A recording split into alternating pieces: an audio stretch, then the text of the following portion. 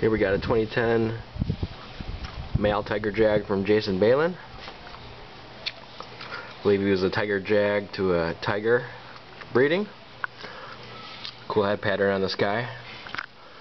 It's about 82 and sunny in Arizona, early March.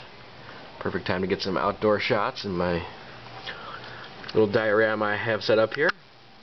As you can see, this guy's about as clean as it gets, so I'm hoping he stays nice and clean. Eventually maybe a little bit of yellow, pale yellow. Great snake, good feeder. Got a pair from Jason a few months ago. Nice looking snake. Really cool gray eyes too. Exploring, enjoying the weather.